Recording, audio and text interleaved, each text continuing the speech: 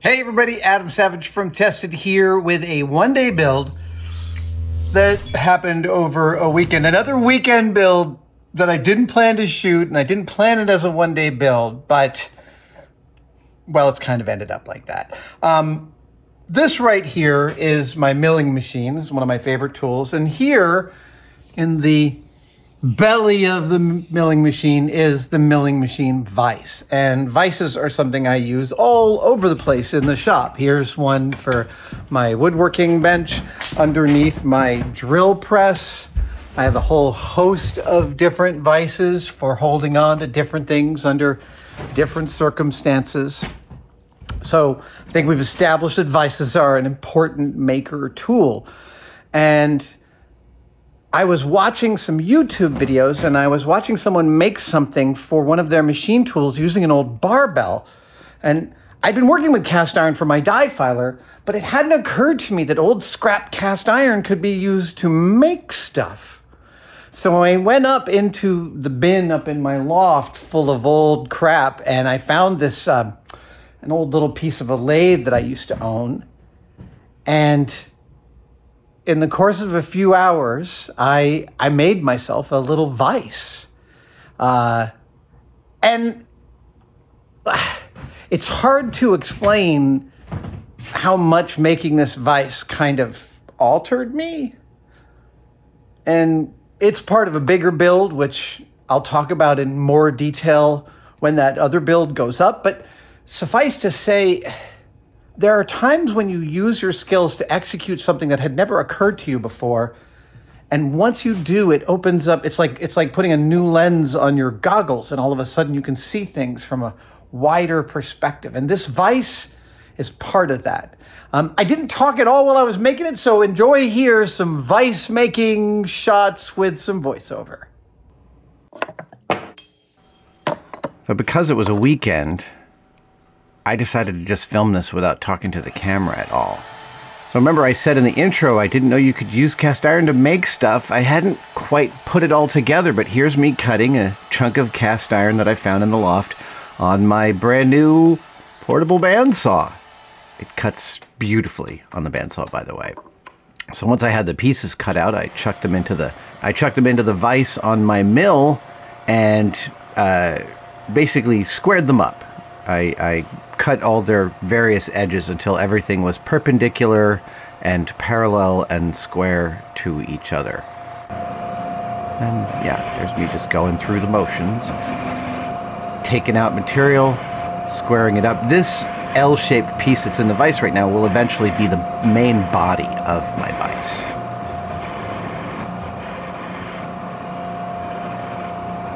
It is very satisfying work to do this kind of thing, to take a piece that was not square and make it square. And especially since I have also just recently trammed in my mill very tightly, which means that when you do multiple passes like this, you can't feel the difference between any of the passes. Like, the mill is tuned to less than 1/1000th of an inch across the width of the vise jaws. It's a very precise machine now. I'm very proud of it.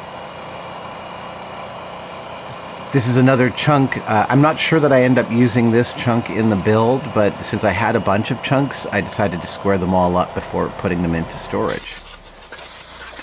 I will say one thing about machining cast iron is that the dust from cast iron makes you filthy. This is a complete truism. I would go home at the end of the days working on this vise, and my face would be gray.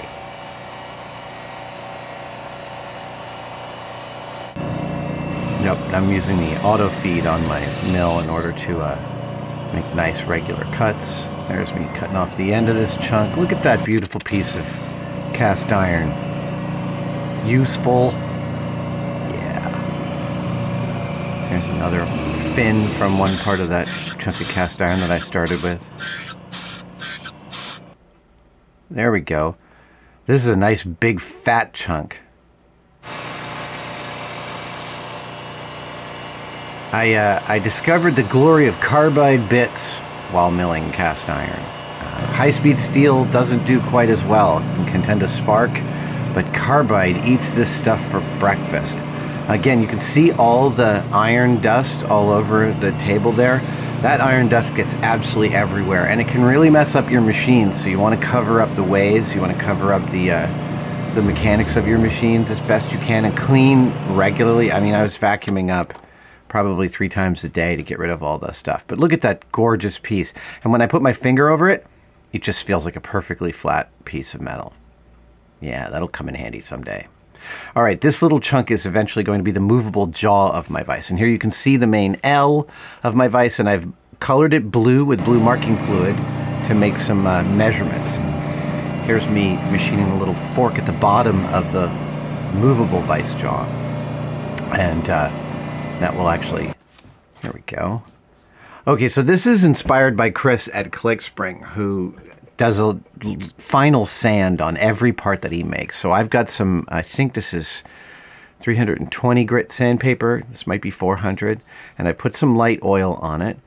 And I'm going to do Chris's very specific technique of sanding in little infinity symbols, little Ouroboros, little figure eights.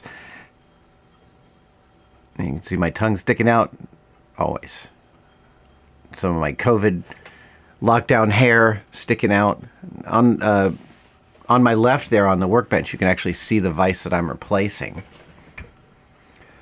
And as I'm wearing out one part of the sandpaper, I'm moving on to the next, but I'm getting a really nice little part. This is super, super relaxing work. There we go. There's the L with the slot cut out of the bottom to fit the carrier for the live jaw. And I'm really pleased with how that looks. That's the live jaw. Yeah.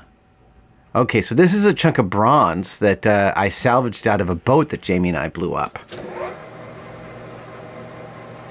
It will come in later. This right here is the thread for the driver for the live jaw of the vise. Every vise uses, well, actually, not every vise, but most vices use a threaded rod of some kind, Acme threads. But this is just a normal, I think, 3/8 inch stainless steel bolt that I'm turning down the end of so that I can capture that end in the live jaw of the vise. Turning it down on my lathe. And I've placed the lathe in exactly a position that you can't see what's happening. Oh, there we go. Little tiny cutoff wheel. Okay, so here's me drilling out the mounting holes for the thread carrier for the vise, and now I'm adding some cooling fluid so I can tap those 2 holes. And that is a little tapping block I made on Tested a few weeks ago. Made of acrylic. It just makes sure that I'm tapping perfectly perpendicularly to the hole. I love tapping. I find it so relaxing. I don't know. I feel like you can tell how quiet the shop is right now. Like that it's not a weekday. There we go.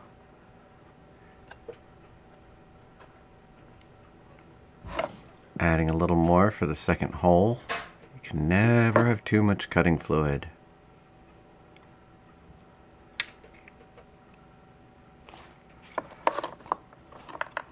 I like how every now and then you can see my unkempt hair enter the top of the frame. So now I've got this little brass keeper that holds the threaded rod for driving the live jaw of the vise. I want to round the top. So I've got a circle template here, and I've split the center, and now this is the most ClickSpring shot in this whole video. This is like, here I am working up to the line, and it gets even better. Now I'm gonna sand it a bit. Yep, this is again the same technique, sanding in little figure eights, and you get some beautiful results with this. It's just really quite lovely. I wasn't perfectly happy with how the sanding was going on the sides, so here's me working it with a file, and I think you can even see me working non-level. Yeah, this piece kind of kicked my butt for a little while, but I managed to wrestle it into submission. And this is my die filer in action, doing the final fit and finish on this piece. Look at, I mean, it doesn't move a lot of material, but for small parts, when you're looking at it like this, it moves a lot of material. It is an incredible tool. One small thing is that triangular file it's not as vertical as I want it to be. It's out about 1 thou, and I've got to fix that. There's my part. It's a beautiful part. Okay, so here is, I am now cutting a piece of brass. Oh, right, this is going to end up being, this will sit on the underside of the live jaw and help keep it. So I'm just like squaring it off so I can saw off a little bitty chunk. And again, this is my upright bandsaw. This thing was the most useful tool for this build. I literally couldn't have done this build without this thing. That little piece, that's the one I want.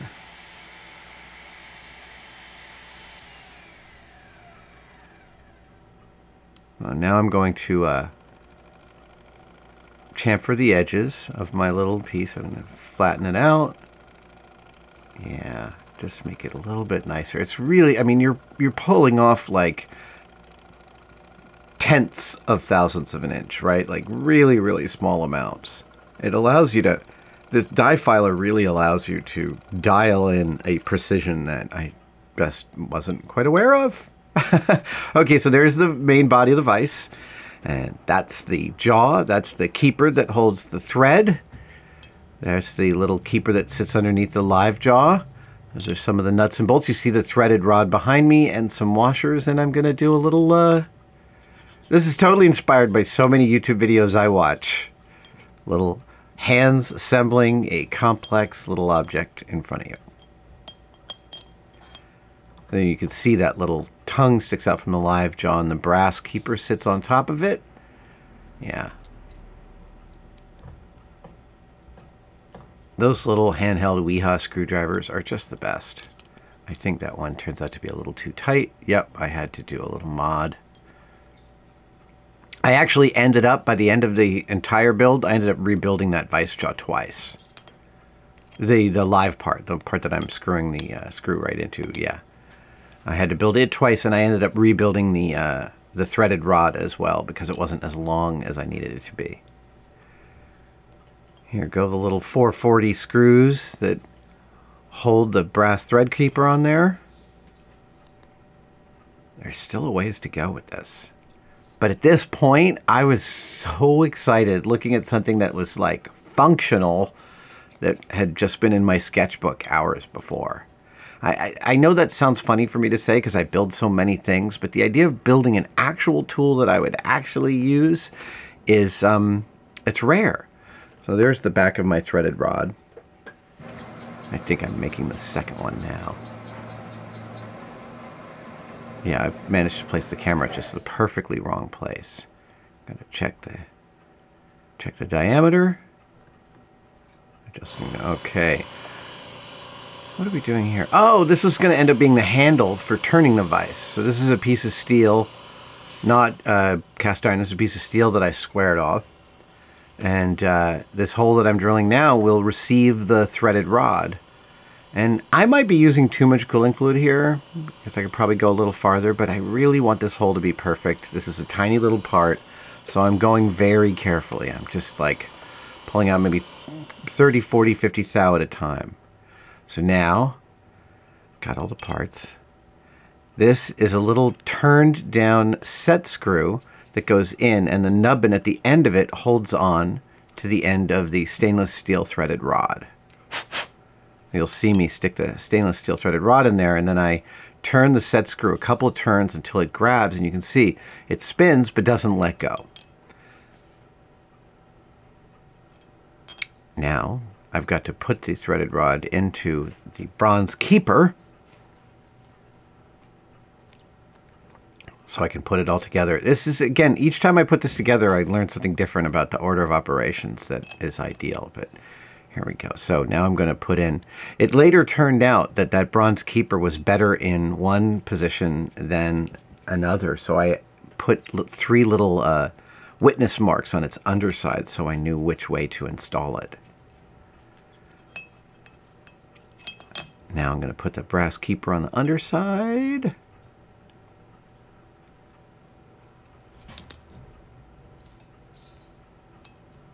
I think I also rebuilt that part twice. With these high precision parts that have to meet at very tightly controlled measurements, you're off by a thou and the whole thing will bind. It's really intense. But it's also super pleasurable to get close and then dial in that last couple of thousandths so something is super smooth. So this is a set screw that goes in the end of the handle. The handle is still unfinished. It's still just a square of steel right now. But I'm testing operation. So I've milled a flat on the end of the threaded rod that the set screw grabs. And this 632 long machine bolt will eventually hold on to the handle, the little spinny handle. Yeah, there you go. That's a vise. Look at that. It's not quite as easy to turn as I eventually got it, but yeah, man. Oh, so exciting. Tightening those down a little bit. Yeah.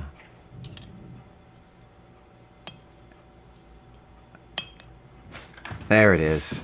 I took some pictures of it on my sketchbook. I did pages and pages of sketches of this thing before building it. The ruler that you can see there will eventually be a stop for where this vise will sit and allow you to constantly make pieces of the same length. But I also tried some bluing. Now you see the finished turn crank handle and the crank knob. And I've got them sitting on a bed of brass chips in a crucible spoon, and I'm slowly warming them up. This is something that I have watched a couple of videos on ClickSpring. I find it so fascinating. It turns out that brass chips are like the perfect way to warm up steel, so you're not hitting it directly with the fire and getting scaling and oxidization. And this takes a while. We're not gonna make you wait the whole while, but it takes a while. You can see the brass chips getting darker, and you can see the steel kind of smoking here. And it's hard to notice at first, and then all of a sudden you look at it, there it is, it's getting yellow, and now it's like turning the same color as the brass. This is so cool to witness in front of you. And you can see the brass chips really getting discolored around the edges there. Now the crank hand, yeah, look, it's getting darker.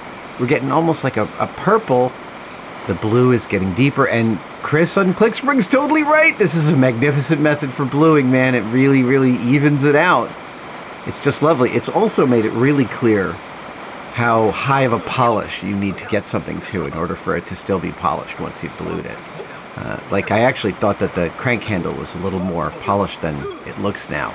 The crank knob is totally perfect.